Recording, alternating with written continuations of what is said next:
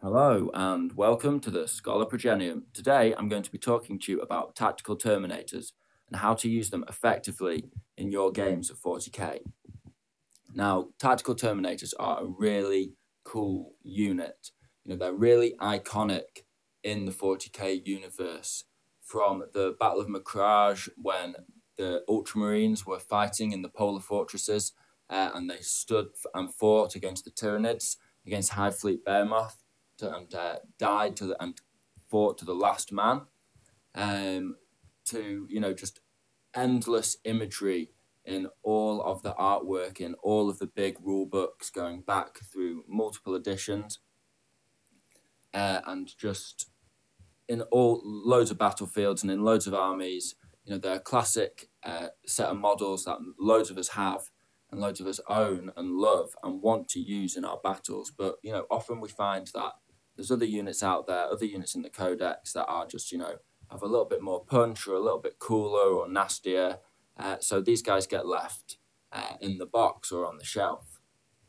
But that is a shame. We want to be able to use these units more effectively and make sure that we're getting the most out of them so that we're not feeling like when we take them in a list, we're making that list subpar. So what I'm going to do today is I'm going to teach you about how you can use tactical terminators very effectively to get the most out of them so they're an efficient part of your battle, your army, and not a sort of hole in your army list, so you can use them effectively and still win games of 40k. I'm not saying that they're an auto-include. I'm saying if you want to use them, you can use them effectively. So without further ado, I'll get on to the video. And as usual, I'll break it down into some smaller categories and then go into those categories in more detail. So the first category I'll go into is sort of the multitude of uses that the tactical terminators have and their sort of strengths and weaknesses in general.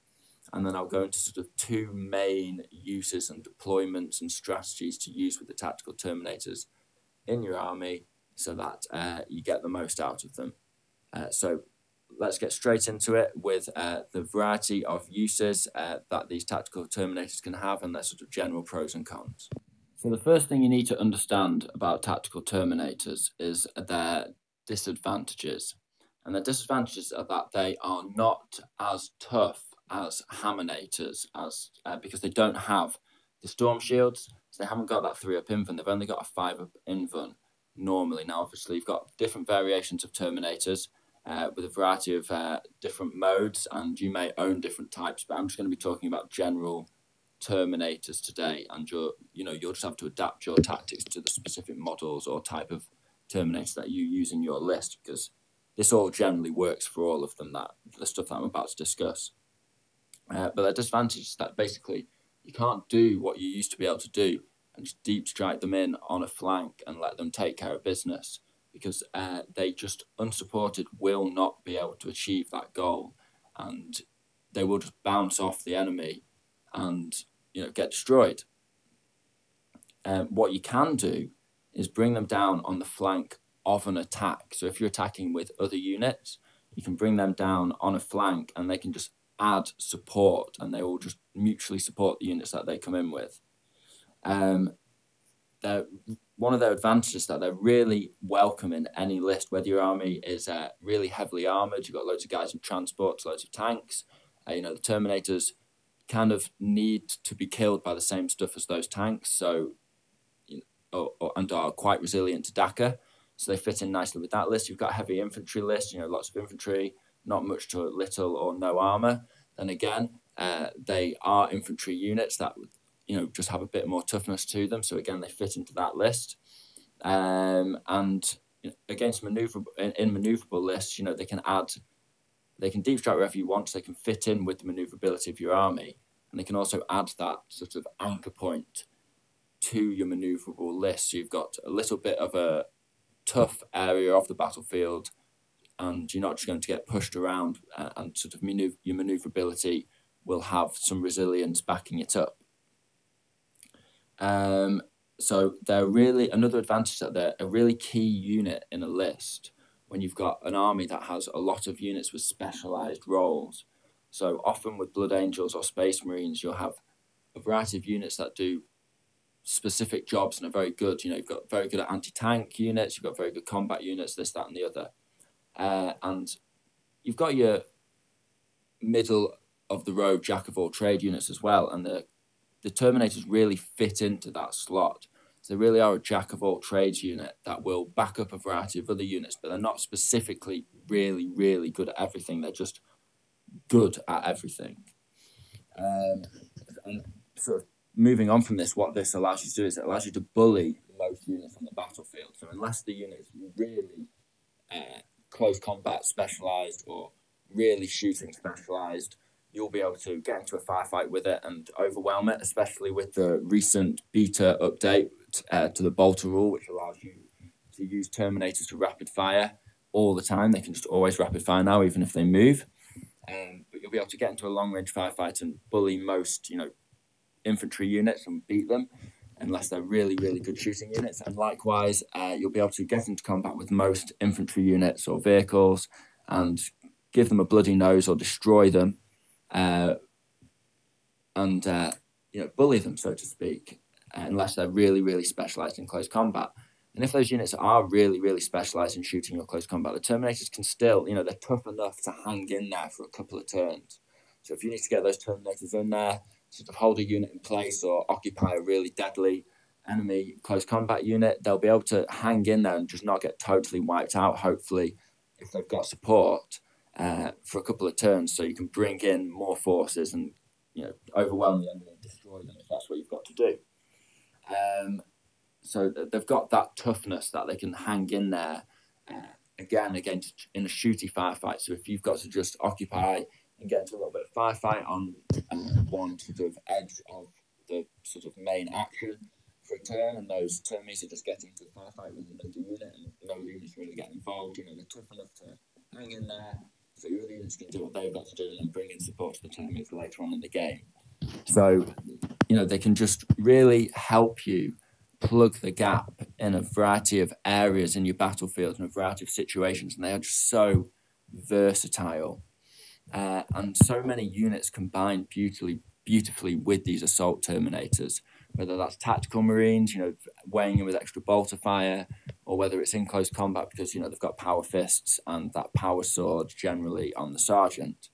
And they combine beautifully with assault Terminators because having the extra 5 Terminator models, even though they don't have the storm shields, these assault Terminators will absorb a lot of fire, and these guys will be able to come in and what the assault Terminators that have died and you've lost their Thunderhammer attacks, these guys will weigh in with their power fists and bring in that extra wallop that you've lost, and they probably won't take much fire. The tactical Terminators won't take much fire because they'll focus in on the storm shields because they are the bigger threat.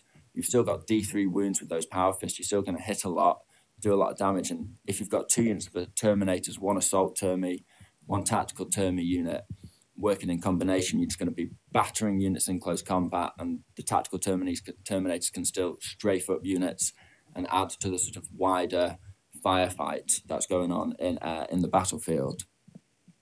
They can have a good crack at basically any unit. So it doesn't matter if the units, as I've discussed, they can get into close combat and survive long enough to be reinforced, or get into a firefight and survive long enough to be reinforced. But they can also have a good crack at anything and generally have a good chance of blowing it up, whether that be a tank.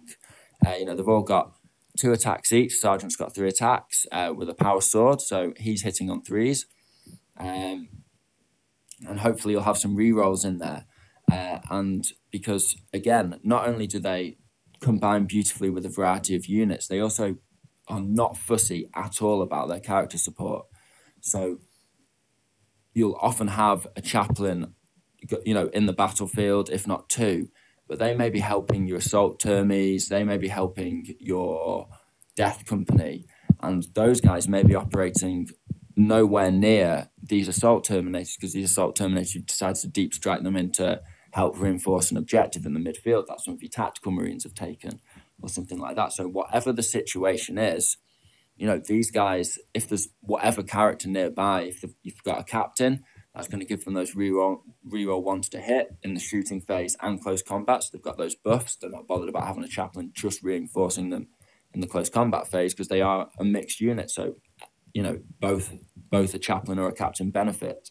Likewise, any lieutenants nearby are going to be benefiting them as well. So they're really not fussy about any support characters, and that goes for psychers as well. It's always a viable target to give these guys extra attacks with a psyker. So they're just really not fussy about the character support that they're around, and they're always going to benefit from a character nearby, and bring in some extra damage to the firefight and be very reliable with that little bit of character support. Either reroll ones to wound, reroll ones to hit, or reroll all hits in close combat. They're always, or some extra attacks from a psyker or something like that.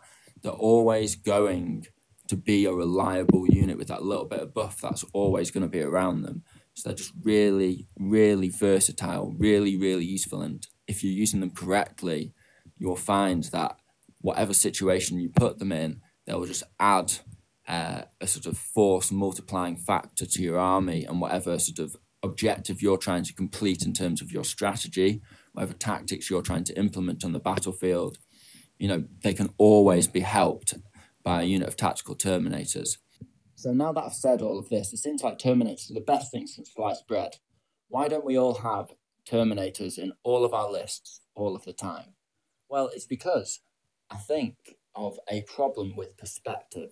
In the 40k world, we constantly compare units by what they can do on their own.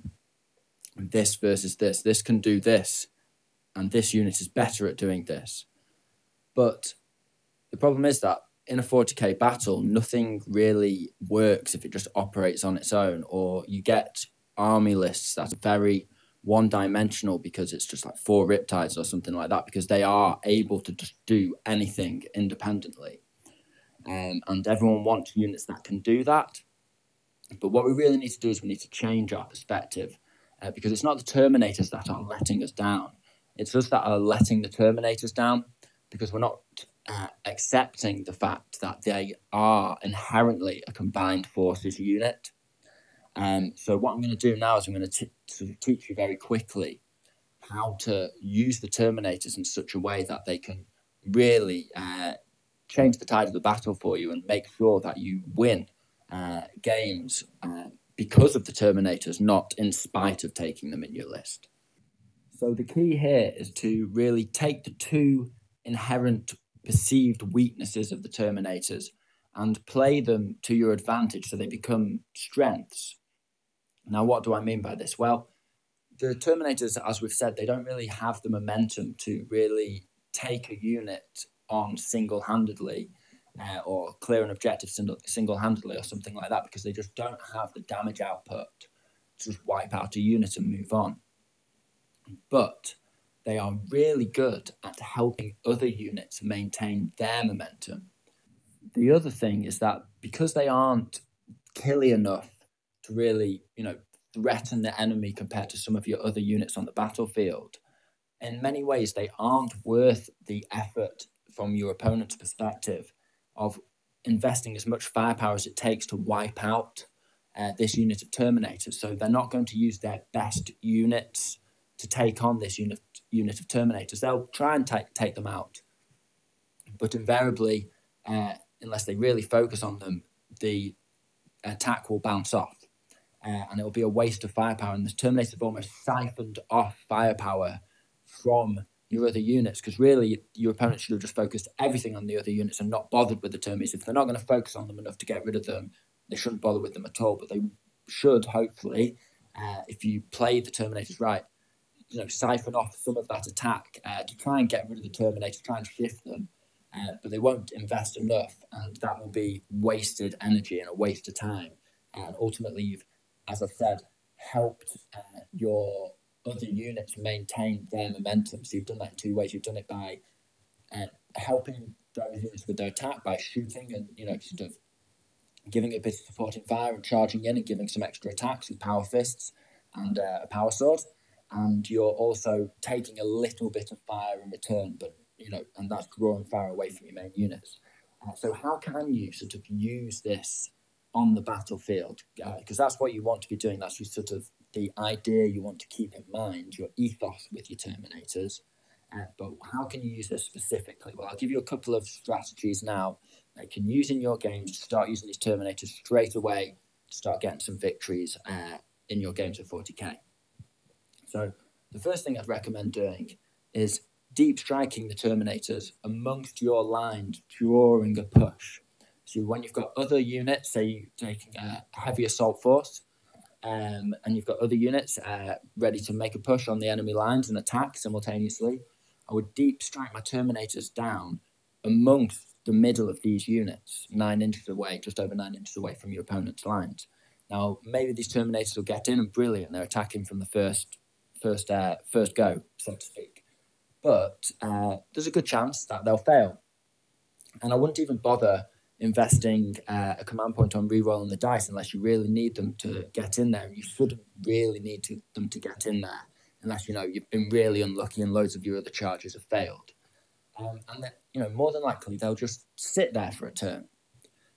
And your opponent will, you'll do your assault, you'll do some damage, push your opponent's units back, and then they will have their turn and they may counter-assault, and they will start hitting your assault units, and possibly with close range rapid fire special weaponry, and that can tear through your armor, or possibly high damage weapons, or possibly counter assault units, their close combat units that they've got ready, and they're going to strike and counter assault you.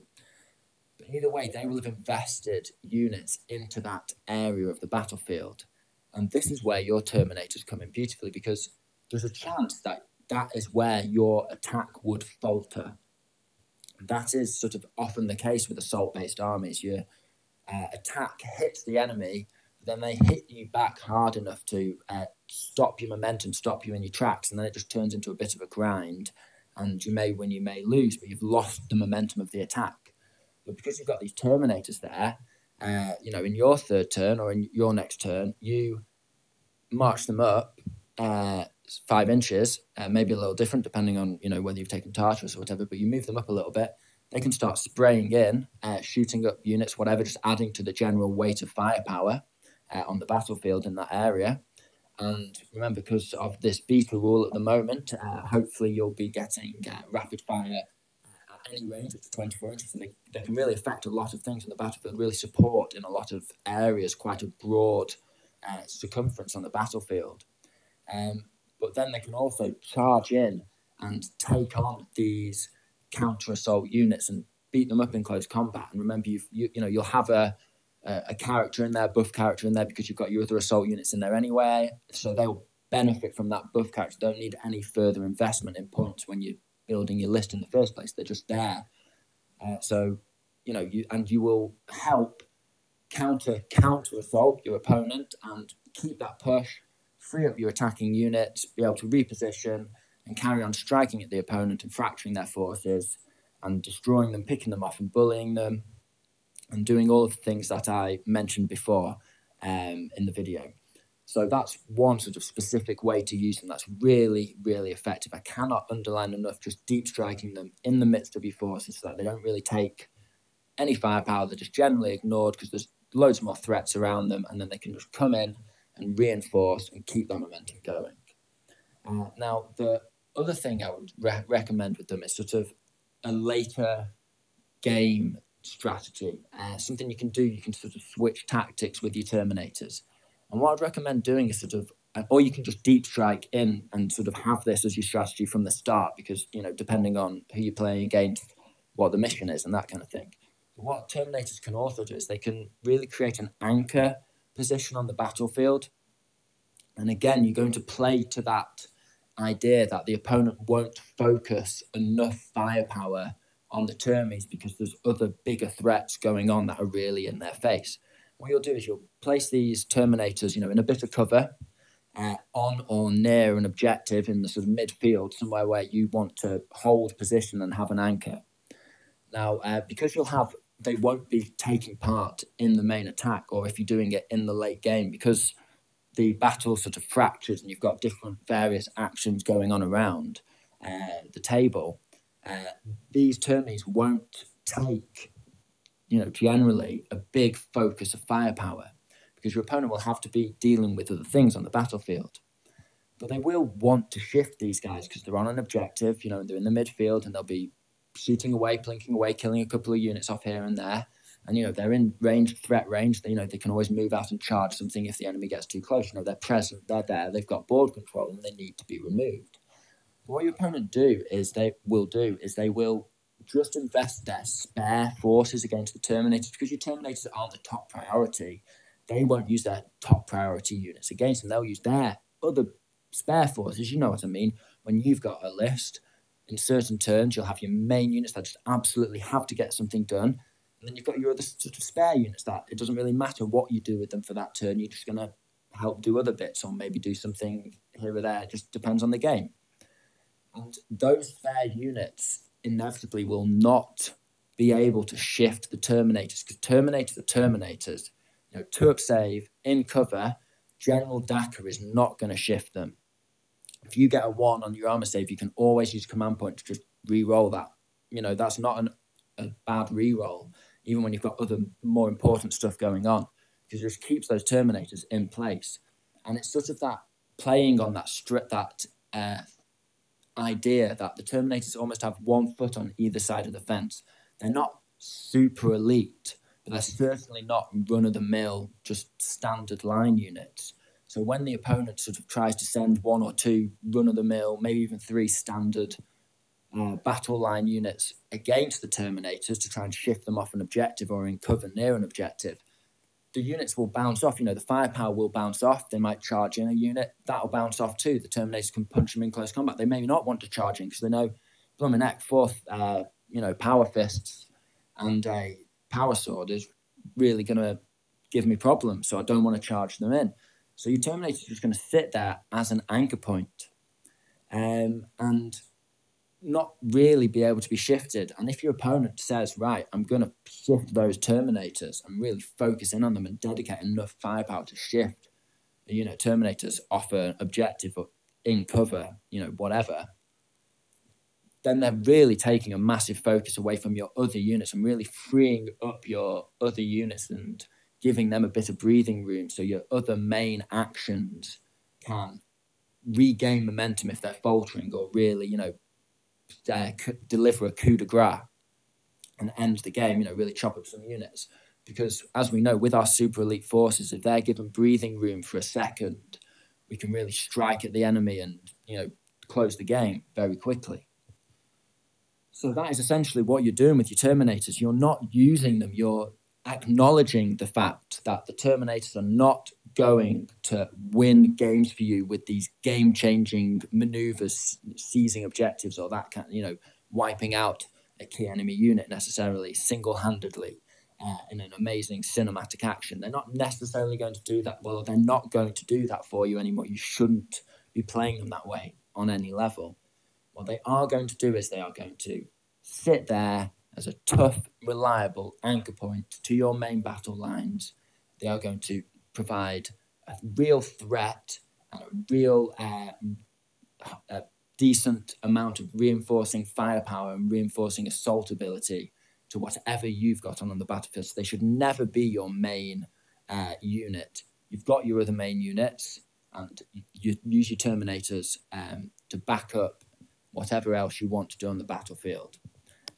Because, again, as soon as they become the main threat, your opponent may well focus in on them. And again, if you really want to, you can start pushing those Terminators up. If you need to take a focus off some of your other units, you can sort of do a bit of a bait and switch, do a bit of a jab with your Terminators and sort of push them out of cover, assault a nearby unit, or shoot them, make a good go of an assault at a nearby unit.